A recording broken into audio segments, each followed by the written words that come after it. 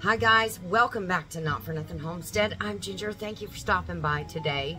If you're new here, welcome. Hopefully you will enjoy the content that we bring you from our channel and you will consider subscribing. It's free. It's absolutely free. Make sure when you subscribe you hit that all bell notification. That way you get notified every time we post a new video.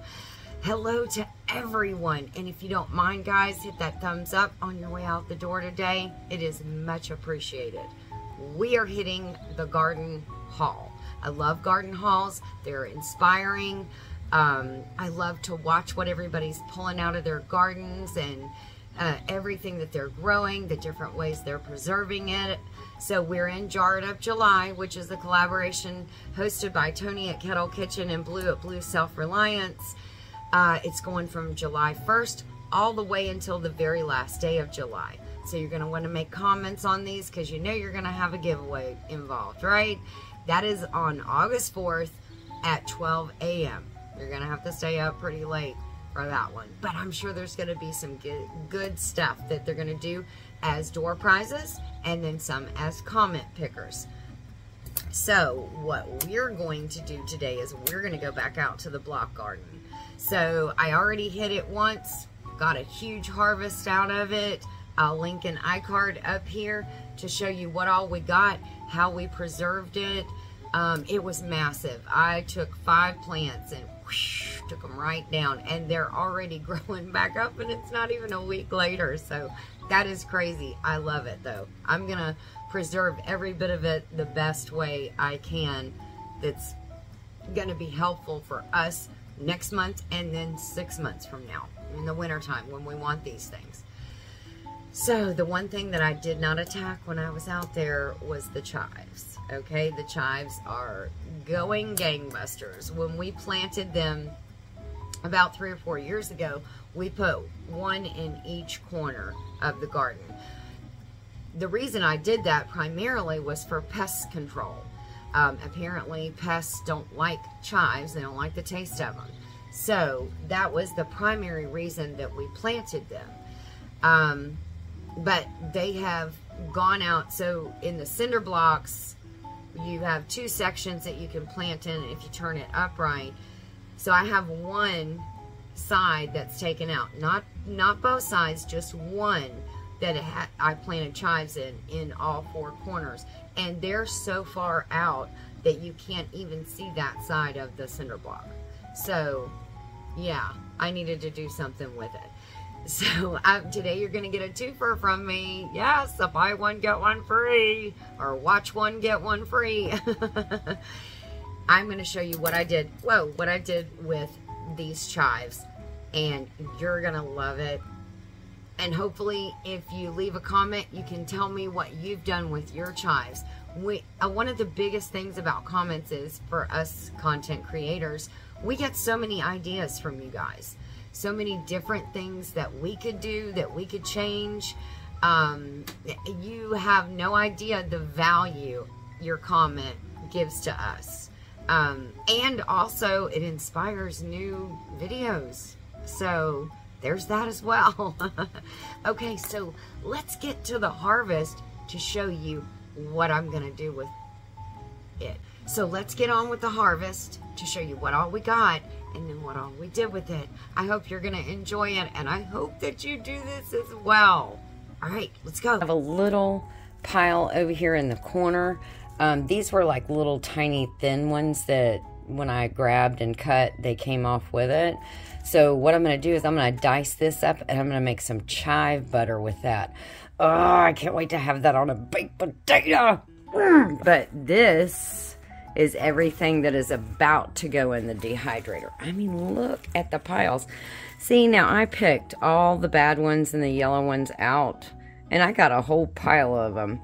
And I'm still, as I go through, they grow so tight-knit that as I go through, I'm still finding some. The chives that I'm going to make chive butter with, I'm just going to take them, I'm going to put them in a colander here. I'm going to wash them really good. Get any yuck off of them, but I added a few more to them for the butter.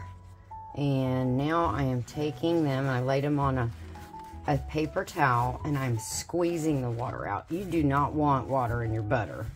So we're gonna get all of the water out, let these dry some more. They are nice and dried. So I'm gonna take them and put them out on this nice Pampered Chef little cutting board here. And then I'm gonna dice all these up really good. Have all the chives diced up. I'm gonna put those to the side in this bowl. I'm gonna put the rest of this.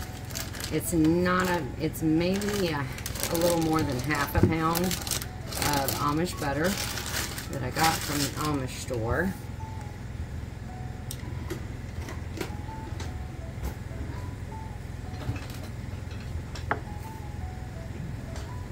And I'm gonna take one of my favorite Pampered Chef spoons and I'm just gonna mash it. You could do it in a blender, you could do it however you want, but I'm just kind of doing this the easiest way. I don't want to dirty up the blender and everything else, so I'm just going to put it in here, mash it down, and then I'm going to get it kind of creamy. Got the butter nice and creamy now. So we are going to add all these chives in it. This is going to be a chived up butter. You talk about chive butter, this is going to be it. There we go. Lost a few. And now we're just going to stir this together. I save all the glass jars that I get. So what I'm going to do is I'm going to put as much as I can in this jar to save and put it in the fridge for us to just use it. I'm going to put this other bit on some wax paper instead of filling up another jar, just in case we don't eat it soon. We have busted out the dehydrator. We've got 4 trays out.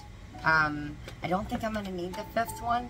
That's the reason why I didn't get it out, because I do have these neat little nifty trays that will catch any of those little skinny stragglers. And I do have a lot, but you can pack them pretty close together. I'm gonna bring you down. Let's get this thing loaded. Okay, so some of these are quite long, so I'm gonna cut them in more manageable pieces for putting in a round space.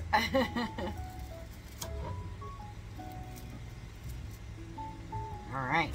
Oh my gosh, the aroma is wonderful. Just cutting them open, that burst just, oh, it smells so good.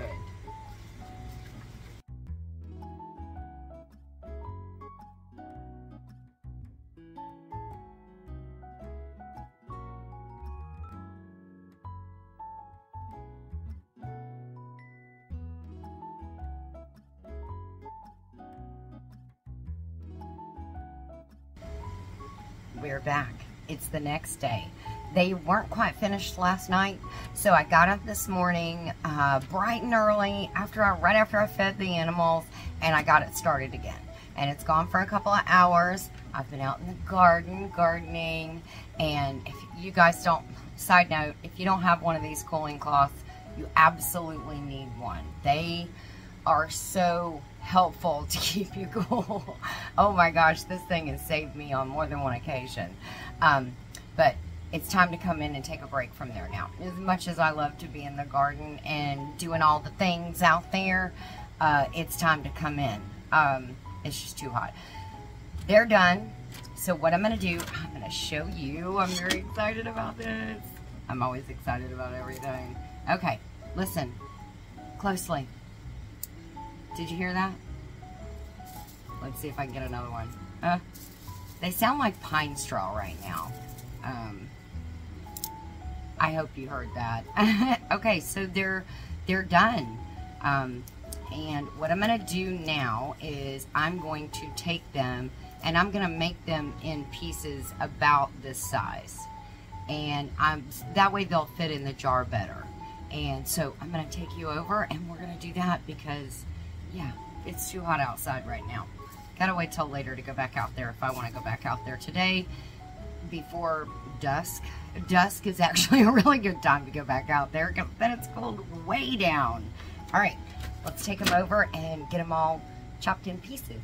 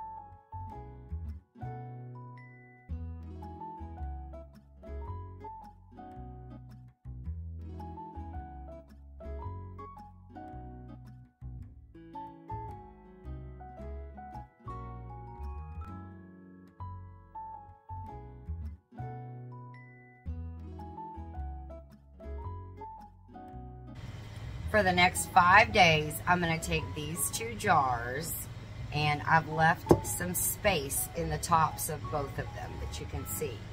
So I'm going to condition them. You're going to roll them around. You're going to turn it upside down, looking for that space, making sure that space is still clear. You're looking for clumping of this, which is going to be kind of hard to tell with these chives, but I will give it a good once over. You're looking for moisture in the side of the jar, you know, developing. You're going to look for things sticking to the side of the inside of the jar if they've stuck. Any of that is going to indicate to you that there is still moisture in here. And moisture in dehydrated products is not your friend. So you want to take it out immediately, put it back in the dehydrator, get rid of all of the moisture. After the 5 days is over, then I'm going to use something that I got that is brand new. I'm very excited to use it. Okay, so Forjars lids now has available on their website at a very affordable price, I might add, a vacuum sealer kit. So, and this kit, there's a lot of things in here. So I'll go over all of the product details probably in another video when I'm able to, after the 5 days is over. I'll seal them and do a separate video. But I'm really excited to try this out. I do have an affiliate code with Forjars lids. If you would like to purchase anything, lids, bands, waffle towels, they have mats, they have canning book and ebook that you can buy. They have these. They have a bunch of stuff on their website. But I do have a affiliate code with them. It is Ginger10, and you get 10% off your purchase. So look for that video. It will be separate, and I will do that once all of these have been conditioned. Okay, so that's it for me here today at Not For Nothing Homestead.